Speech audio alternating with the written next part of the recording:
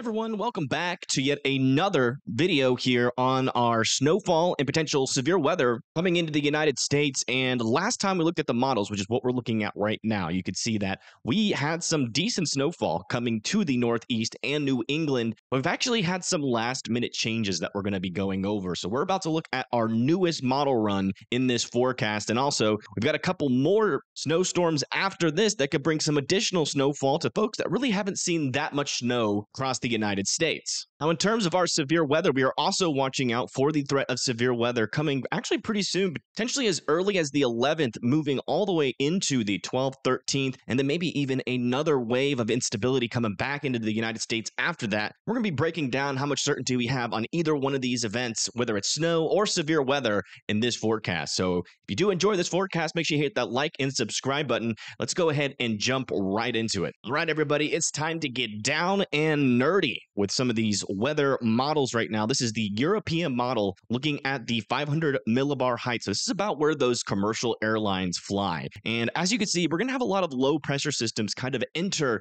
into the northern United States. But on the southern side of some of these storms that are going into Canada, we're going to be seeing a couple of shortwave troughs develop into the United States. And they're going to be kind of riding in between this low pressure and this high pressure system. And that's why we're going to be seeing some increased low pressure activity, mainly going into the eastern United States, bringing some extra snowfall as well. But we're also expecting some snow potential back over here in the central plains as well. You guys really haven't seen too much snow this year, but that could change as we move into the future. But the main story here, at least for the severe weather, is going to be this high pressure system that is down here in the south. This is going to be kind of hanging out, keeping the temperatures relatively warm, at least according to the Euro. Now, we do have some differences still between the GFS and the Euro in terms of just how strong this high pressure system, but the Euro has a healthy one, exits off the East Coast and kind of slingshot some of that Caribbean and Gulf of Mexico moisture up into the United States. So we're still monitoring that potential. The Euro is still our most bullish model on this, and the GFS is still saying it's just not buying it. So we have some differences to work out still, but we'll be going more into detail on what those differences are. But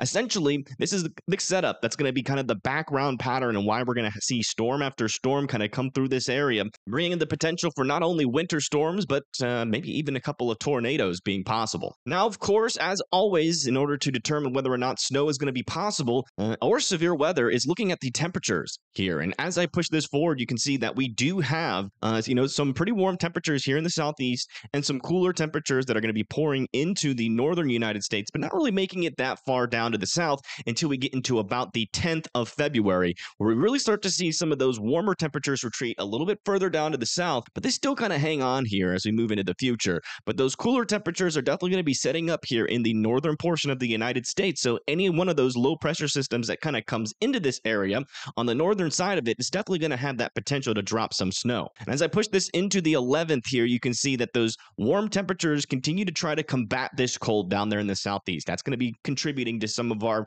excess instability or storm food that's going to be possible out in front of some of the storms that could develop with some of these low pressure systems. So we definitely got to keep an eye on a severe weather potential as long as this warm air is kind of hanging around here. And yeah, you can see that as we move into the 12th, it's going to get a lot colder here in the northern and central plains and still hanging on to some below freezing temperatures across the Ohio Valley and up into the northeast. And then once we move into the 13th, we could actually see a pretty big push of that cooler air down into Texas, down into areas like Arkansas, Oklahoma as well.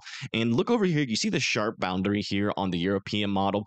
This is on the 13th here. We got a sharp boundary of that cold and warm air. That's going to set up for some severe weather. And that's actually one of our storms kind of moving through here that we're monitoring for future potential for severe weather and tornadoes. And as I continue to push this forward, you can see that that warm air kind of gets swept out of the United States as we move into the 14th. And we have a lot of cool air still hanging around on the northern side of the United States. Now, again, this is not going to be anything like we saw in January with some of those Arctic blasts, but a little bit of Canadian air is going to try to make its way into especially the northern United States, the Great Lakes regions, and the northeast northeast as we go throughout the next week. But the bottom line is here, we're definitely going to seem to have enough warm air down here in the south and enough cold air up in the north to support both snowstorms and severe weather. But there is a little bit of a catch here. If we move on over to the GFS here, you can see we got a different story. We get that warm air, advect up to the north, maybe some severe weather potential as we go into the 9th, but it's probably a low end. And then as we move into, the 10th, also into the 11th, you can really see that warm air recedes a lot further down to the south on the GFS, with a little bit cooler temperatures moving in on the northern side of the United States. So, this would definitely be a kind of a lower end severe weather scenario if the GFS is right, but we can't completely rule out, the potential for maybe even significant severe weather. It's just going to be a lot further down to the south, and we still need to wait a little while to see if the GFS is going to cave to the Euro or if it's going to cave to the GFS. So a lot of things to try to figure out here, but regardless, both models are kind of in agreement here that we are going to have enough cooler air set up here in the Central Plains and then also into the Great Lakes in the Ohio Valley and the Northeast for some snowstorms to come through. It really just depends on what those low pressures are going to do. So let's kind of go storm by storm here and break down what is possible here across the United States. So first off, looking at the Euro model, this is our latest run on the Euro. And as you can see, pushing this forward through the 8th, this is when we're going to be expecting our first decent shot of snow here. Now, this is one of the things that we've been talking about in terms of a last minute change. In terms of the location of where the snow is falling, that's still the locations that we are expecting the most snow, but we are starting to see a little bit of a downgrade in comparison to before. So this is what it looks like on our latest run. Let's go about 2 runs back and then check out the same time frame and see the differences. Yeah, the Euro run about 2 runs ago definitely had a little bit of a heavier snowfall event for a little bit longer up here, going into northern Pennsylvania, also into New England and the Northeast and New York, and for a little bit longer in comparison to this latest Euro run, which actually still does have a pretty decent shot here for some heavier snowfall, but it looks like it develops just a little bit later in comparison to what we saw on some of our other model runs, meaning that we're not going to see as much heavy snow for as long, but definitely a quick shot of heavy snow is possible, as we move, really starting at around 6 p.m. here on the 8th, and then transitioning more into a heavy snowfall event with some pretty heavy freezing rain there down into southeastern Pennsylvania, moving into northern New Jersey as we move into the 9th, really early morning there, and then that snow continues into the 9th by around 6 a.m., and then once we get into 12 p.m., a lot of that snowfall is starting to quit. A lot of it is starting to kind of become a lot lighter, especially over there in Vermont and New Hampshire, with a little bit still hanging on onto the East Coast. So we're going to look at the Euro snowfall first, and then we'll go check out the GFS's solution on this storm and see if we have an agreement here on some of these downtrends. But yeah, as you can see, our first little snowstorm here from the kind of the late on the 8th going into the 9th and into the 10th here, you can see that, further up to the north, this is probably where we've seen the most significant downgrade. A lot of people were unfortunately sharing snow maps a little bit too early on this one. We got to be a little bit careful with our weather pattern. We've been talking about how just uncertain the weather has been this month, and I think that's going to continue throughout at least until the middle, close to the end of the month, because the caliber of these storms are a little bit on the weaker side. So although heavier snow will still be possible with some of those types of storms, they're going to be a little bit harder to nail down exactly where the snowfall is going to be. But man, there were some maps about 2 days ago that had almost a foot of snow here for Minnesota, but now we're only talking about 1 to 3 inches,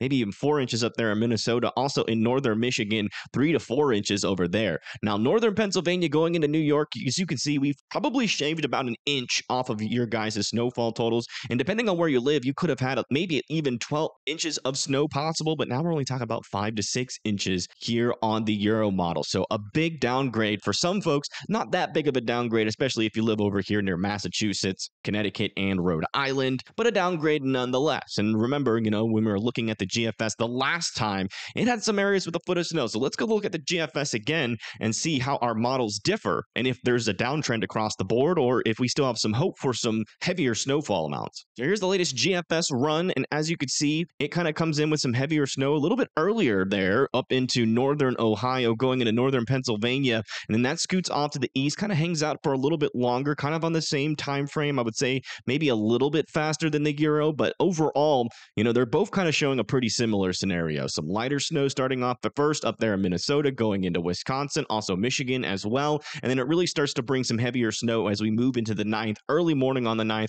kind of similar to what the Euro was saying, and then give it a couple hours and it's pretty much out of our hair with some light snow existing on the backside. So not too many differences there, but there are a little bit of differences still existing in terms of our total snowfall. As you can see, the GFS has a little bit of a wider area for about 6 to 8 inches of snow possible here in southeastern New York, going into southern Vermont, New Hampshire, also Massachusetts still has some isolated spots possible of almost up to 10 inches. The further that you go down to the south, though, over there in Connecticut and Rhode Island, the story changes a little bit. But over here in Minnesota, northern Wisconsin, and northern Michigan, the story is kind of similar here. Definitely not that much snow, to be honest. 3 to 4 inches is like a walk in the park for these states. So definitely not worried about any impacts up there. Just a nice little snowfall on top of whatever you guys still have left. But over here, yesterday we had a pretty bright area of pink in this area. And as you can see, now we have a little bit of a darker pink. That's indicating that we have lower snowfall amounts here. Probably, your average amount anywhere in this purple is going to be from 6 to 8 inches. And that is if the GFS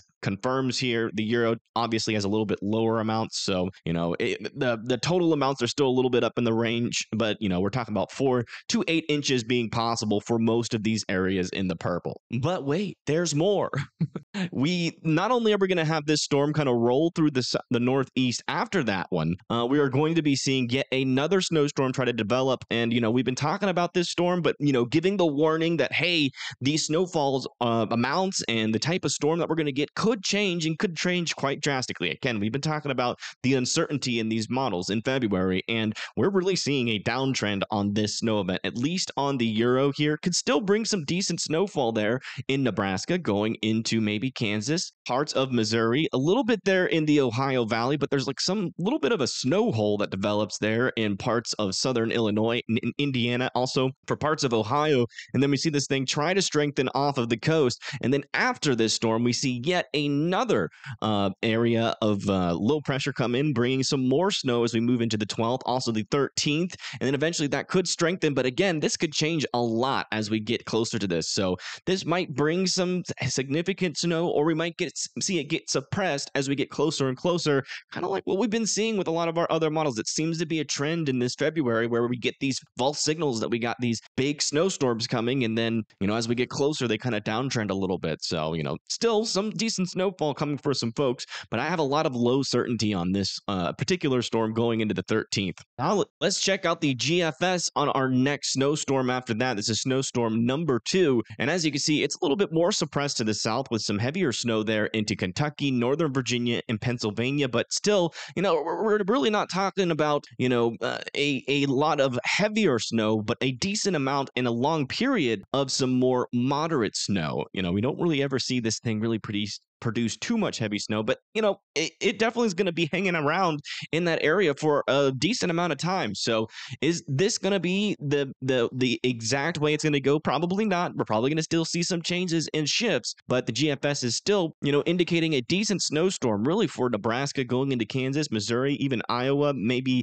all of the Ohio Valley as well, and then pushing into parts of Northern Virginia and Pennsylvania as we move, really starting on the 10th and then moving throughout the 11th is when this is going to be happening, ending on the 12th, early morning to the afternoon before our next storm kind of recharges here. And then looking at that storm on the GFS, there is a little bit of agreement between our models that we can have an amplified low pressure system bringing more heavier snow up into the northeast, but still big question marks on this guy. Definitely expecting a couple of shifts. Chazzy, enough. All right, looking at our snowfall potential for the next 6 days or so, you can see that the snow map has changed quite a bit here on the GFS. We have still the potential for a thick area here of some, anywhere from 5 to almost a foot of snow. But again, this is going to change as we get closer. And honestly, just given the pattern recognition that I've been seeing this February, it would not surprise me if we saw these amounts go down more than up. But, weather models can be random. That trend could change with this next storm. So we definitely got to keep our eye on that and continue to give you guys updates. But also over here into Kansas and southern Nebraska, we could be talking about anywhere from 6, maybe even 8 inches of snow.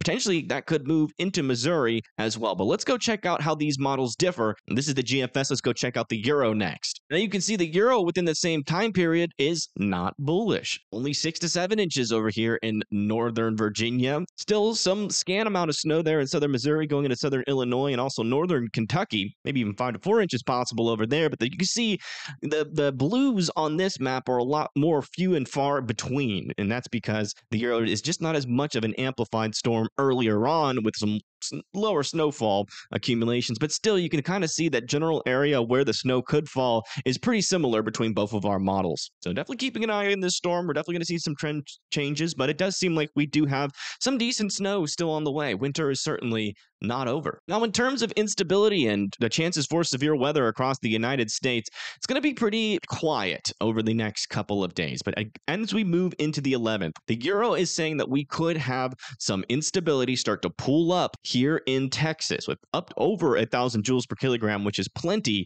here as we move into the 11th. Now, as we go into the same time period here, you can see that the jet stream, that upper level winds that contribute to some of that spin in the atmosphere, we do have some decent upper level winds. They're not really strong, but this is just the beginning of the storm. But as you can see, as we push this into the future, that does organize a little bit more, and we start to see some stronger upper level winds. We got a positively tilted trough here, so we're not talking about, a blockbuster storm by any means. But as we come into the lower levels, you can also see as those upper level winds start to pick up, so do the lower level winds. So it's going to be another area where we're going to have to watch out for that severe weather potential, especially as if we get any elevated portions here of our lower level jet. I'm thinking the 12th is going to be a day we're going to have to look at, maybe the 11th as well. But the 12th could be particularly dangerous if we do see this kind of setup happen here with enough instability. Hopping back over to our instability, you can see that instability, at least on the Euro throughout the 11th and the 12th, does pick up there with that lower level jet. Now, we're not seeing like a large area that is over 1,000 joules per kilogram, but with that lower level jet kicking in with that upper level jet associated with it, that spin is going to be enough to kind of overcome some of this weaker storm food values. Now, you could think, I always say this, you could think of Ozempic, kind of like what the shear is for this storm. So like, when you have not a lot of storm food, the Ozempic, the shear, can be high enough to a point where, your storms don't feel starving, so they keep on going and they keep on trying to produce energy. And, that's, it's not the best metaphor, but it kind of gives you a picture in the head of what's happening. The storm food is low, but the shear is going to help these storms still try to be severe here. So we do have to watch out for this Euro solution, but I will say the GFS has some big differences. But if the Euro does confirm here, we could have severe weather possible all the way throughout the southeast and potentially making its way up into like areas like North Carolina and Virginia. But again, this could change. And then after this one, the Euro model reloads here and we get a lot of instability. This could be a significant severe weather event, but we're a little bit too far out to say anything certain on it. This will probably change as we get closer, but I'm definitely going to keep an eye on the 15th through the 16th here, as that does look a little bit dangerous. Now, coming over to the GFS is where we really start to see some differences here. It's honestly quite astonishing just how different these models are within these time periods. You can see the GFS going into the 11th just doesn't bring any of that storm food, these blues and these light greens anywhere up into the United States. You can see a lot of whites around there because there's just not a whole lot of instability at all. Once we get into the 12th, the GFS does bring enough moisture up to the north to maybe cause some severe weather there. With that lower level shear that the Euro was picking up, this would kind of be enough for more of a severe weather threat near the coast here. But, given the fact that we have less moisture there, most likely means that the lower level jet here with the GFS is a little bit weaker. So let's go check that out as we move into the 12th. Let's see here. Here's the lower level jet pushing this into the 12th. Yeah, you can see that we're in the oranges, not the reds here on the GFS. So that's in a little bit more of a kind of smushed low pressure system, giving the moisture is not going to really affect that much of up to the north, this kind of makes sense. So definitely less of a severe weather signal from the GFS. We're going to really have to monitor to see if these things line up together, if they start to agree, and where do they agree. You know, if we start to see this moisture go a lot further up north here on the GFS, that's when our alarm bells are going to go off that we're getting agreement for more widespread severe weather. But if it still stays muted this far down to the south, we're probably not going to see much happen unless you live like there in like New Orleans and in southern Mississippi, which, you know, we could still easily get, you know, some tornadoes down there if the setup continues to stay on the models. But yeah, everybody, that's it for me. Thank you so much again for tuning in. If you did enjoy this forecast, make sure you hit that like and subscribe button, and I will see you guys on the next video. Thank you again for tuning in. Peace.